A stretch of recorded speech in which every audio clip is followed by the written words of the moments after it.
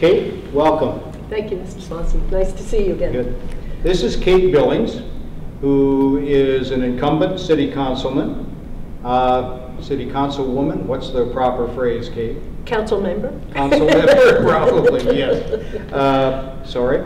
That's okay. First question is for you to introduce yourself to the voters. Tell us your story. What should we know about you? Well, usually I talk about all the activities I do in the city, but this time I'm trying to do a little bit more personal. I started teaching in Long Branch in 1973, and I had a wonderful career, 33 years.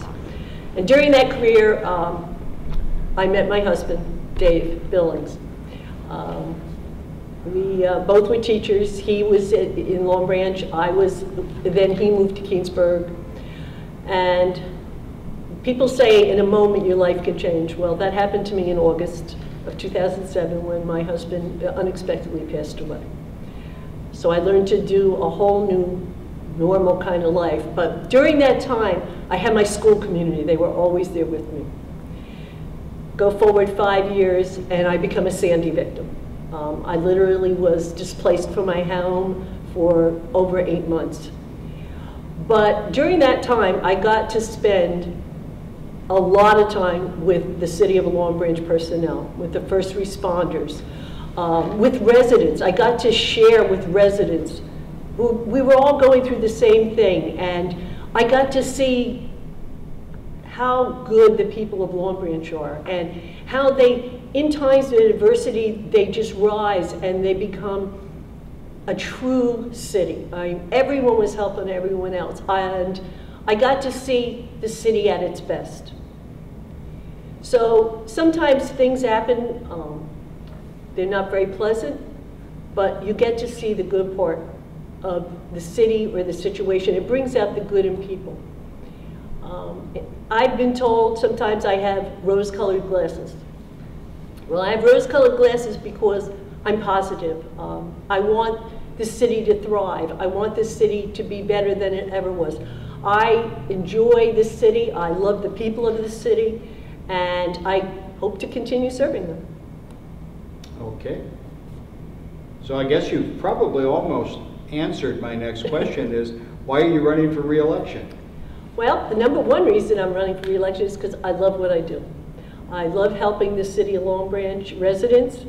I like being a part of the progress that's happening here in Long Branch. I am a member of the planning board, so I see projects, redevelopment projects that are on paper, and then all of a sudden they come springing out of the ground. And there's nothing better for me as a planning board member to see that. And that's part of the reason I want to run too. I know we have projects that we've seen them on paper, they've been approved, but I want to see them to fruition. I want to see them, especially downtown Broadway. I think that is going to be a positive impact on the entire city and all of its residents. So that's part of the reason I want to run again. Okay. Which you almost are answering my questions before I get to them. I was going to say, what about the next 4 years? What would be a focus? So downtown Broadway would be a heavy focus? One of my focuses. I'd also like to get rid of the perception that we're only worrying about the ocean front. That's so not true.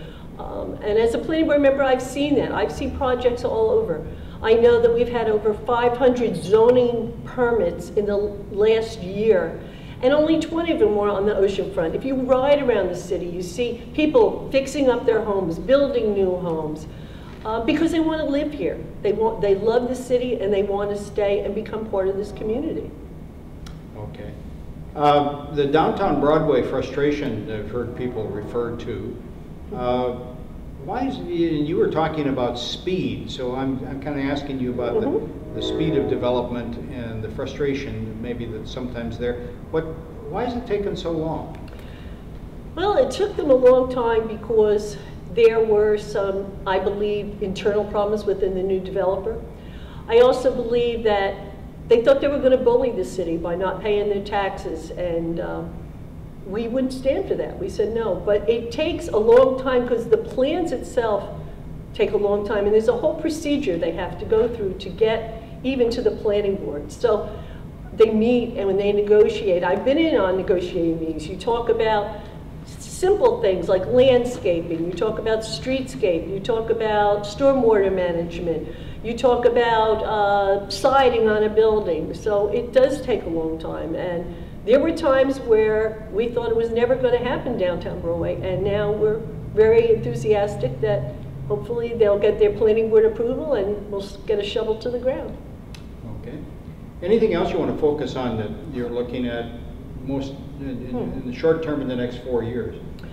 Well, I've been knocking on doors. I've met a lot of residents, and some of them have what they consider, oh, it's not important in the big picture of life, but some quality of life problems in the city that I would like to work on. We've heard about the sidewalks in town.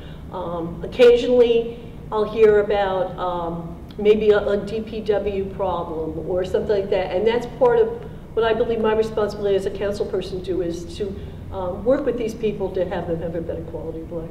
Okay. We've got some limited time, so maybe you want to summarize why why we should vote for you for city council.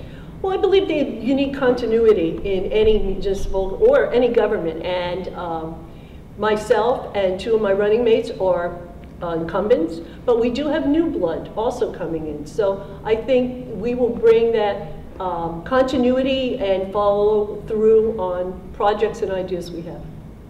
Okay. Okay. Kate, thank you very much. Thank you, Doug.